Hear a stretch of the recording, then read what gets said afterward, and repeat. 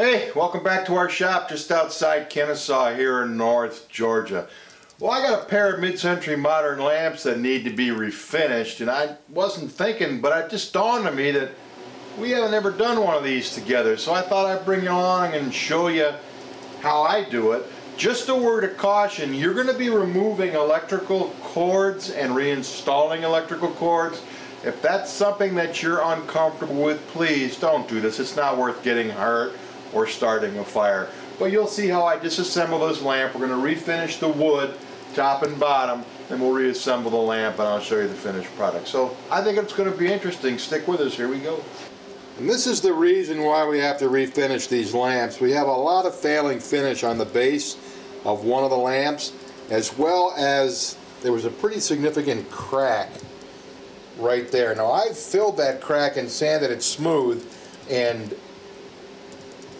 took all the finish off. So I figured with all this patching work, why don't we just take some strip this off, do both lamps, reshoot them with a fresh coat of lacquer, and I think they'll look great. So these are the two wood parts that we're going to be moving towards. And over on the bench here, these are the metal parts we'll be taking out. I'm not exactly sure what these are all called. This tube threads in at top and bottom. It pulls everything tight. This is for the harp. This is a little decorative piece. And here is the socket. And this socket fits into this socket base here. And you'll see how they come apart. Well, fits in like this. And you'll see how they come apart in just a minute. So here we go. The first step is to remove the harp. Just slide these two pieces up. Squeeze that. That's all there is to it. Now the order in which you disassemble these is entirely up to you. It really doesn't make that big of a difference. We're going to release this little set screw here. That holds the socket, the threaded portion of the socket down.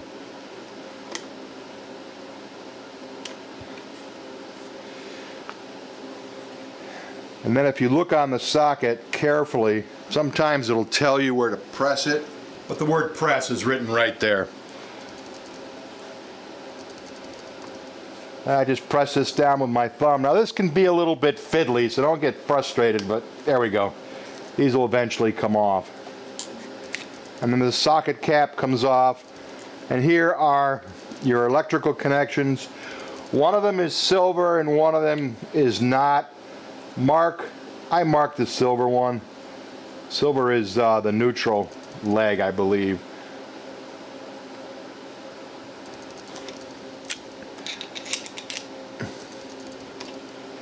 And then just unscrew the wire.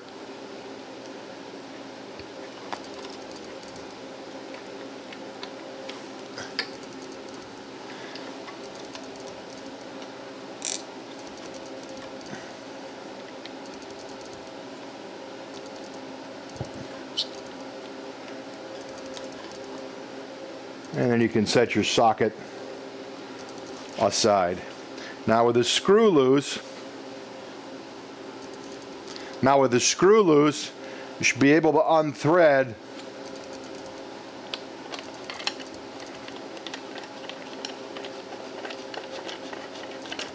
this socket base. Now if you feel like you're not making any progress when you're unthreading it, reach down below and make sure that the rod that goes through the center of the lamp is not turning as well. But that's what we're threading this off of. And now it's off. In order to help disconnect the wire from the top, I'm going to feed some wire in from the bottom. And basically I'm just going to pull some of the cord through here, and then we'll be able to push it through. And what this gives us is a little room to manipulate this. As you can see, there's a strain relief knot here that has to be untied. Don't neglect to re-knot this when you put it through. It keeps the wires from pulling through. Okay, off comes your socket base.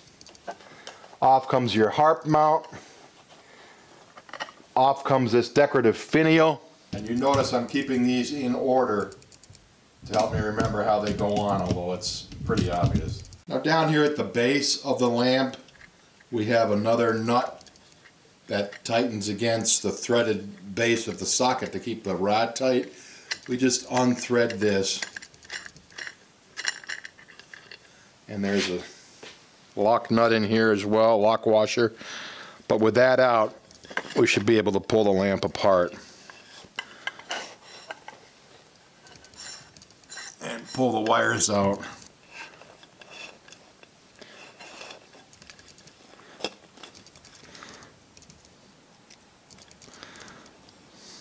Here's the wire. Now remember, when you reassemble this, to run this wire through this hole before you do anything. Otherwise, you'll be setting the lamp on top of the wire and it will drive you insane for the rest of your life. And the last thing we do is just pull this rod right out of the center of the lamp. And now what I do is just kind of reassemble it loosely so all the parts stay together. I don't lose them there.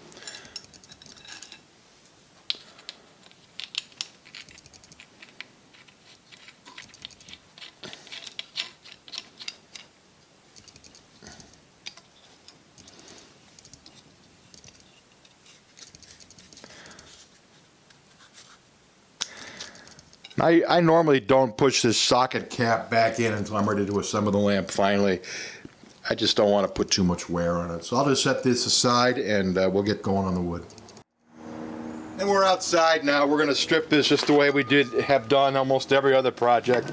Just some methylene chloride stripper, lay it on the piece, let the stripper do the work, keep the piece wet, and pull the finish off.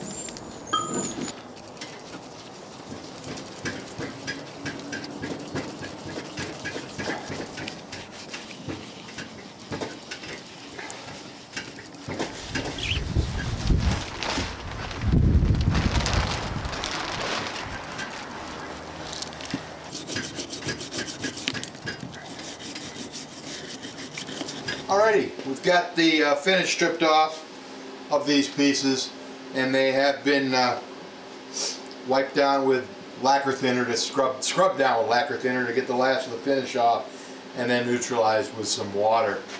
A couple of interesting things I want to show you on this piece here, and as you know, this is has a hollow body and it's a turn piece, and right there, whoever turned it went a little deep and went right through. So we're going to try to put some epoxy in that and close that up. And then right there, if you can see it, is a factory patch where they went through there as well. So I'll take care of these. And we're going to put a little colored toner on this. So I'm going to go just a little bit darker than existing with the epoxy putty. And the next step is just to sand it with some 150. And with the repairs done, I turned down a couple of sections of dowel and basically just ground them down on the belt sander and stuck them up inside the hole in the uprights of the lamps, and then clamped them with some wood screws. So I've got a way of holding the lamp bodies up straight. So the next step is to go outside and seal them up. So let's go.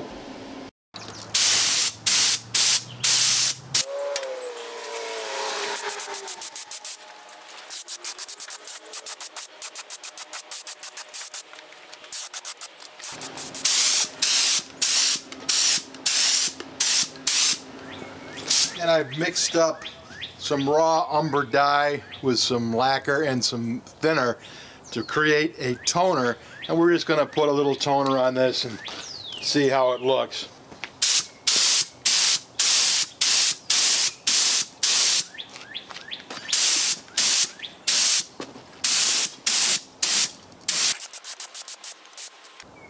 And that adds just a little bit of brown to it.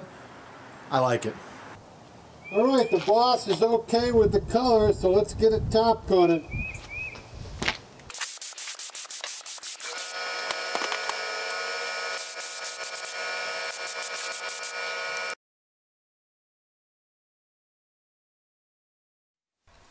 Good morning. The lacquer's had a chance to get good and hard. Let's put this back together.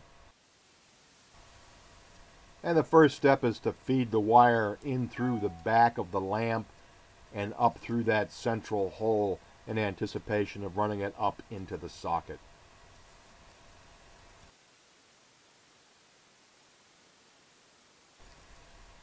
Next we put on the washer, the nut and the lock washer, and then feed the wire up through the base, as you see here.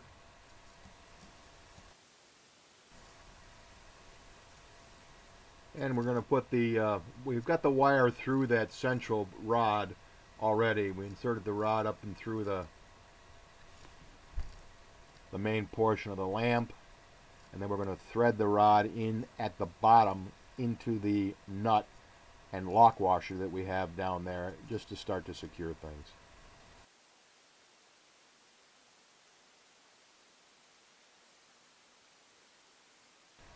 And you can see in this close-up that the lock washer goes on first, then the nut, straighten out the wire, and now we're ready to work on the top.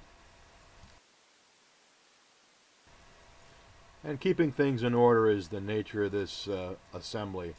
So that little escutcheon goes on, then the harp frame, then we screw on the socket receptacle, I guess the socket base you would call it. And the threading of that against the threading of the nut is what keeps the lamp taut and together. So we've got that on there, so we're happy with it. Now I've got plenty of extra wire pulled through to make it a little bit easier. I'm tying a knot in there. That's that relief knot we talked about earlier. And we open the screw, get the wire in there in the direction that the screw will turn down. So in other words, you want to turn your screw to the right to tighten it. You want the curve of your wire to go to the right. That way, as you tighten it, it cinches down the wire instead of opening it up.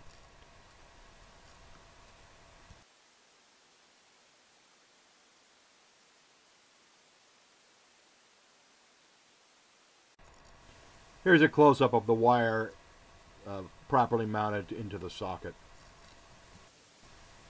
And with the socket base installed and the socket attached to the wires, what we can do is just pull the excess wire back through the bottom and then push the socket into the socket base to secure it. It's important to me to get that switch right square in between the harp mounts so it's easy to get to. And here's our lamp all put together. I think it looks really nice. And the only thing we have left to do really is just to put the harp on, do final tightening, and bring it inside. And to put the harp on, all you do is slide those little locks up, squeeze it, put it into the mounts, slide the locks down, and you got it.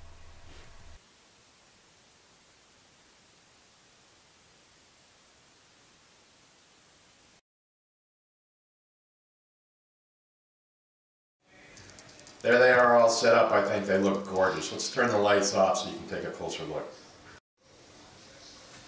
And here they are. They're displayed next to a pair of Hager sculptures from the 1960s. But that's how they came out, and I'm real happy with it. What do you all think? I like them. And I hope you enjoyed this project. It was something a little new for us. So remember, from our shop just outside Kennesaw here in North Georgia. Best regards, thanks for watching, take good care, and remember, it's just wood color and some shiny stuff, and please, like, comment, and subscribe to the channel, share with your friends. We're going to try to make the channel grow. Appreciate it. See you next video. Bye.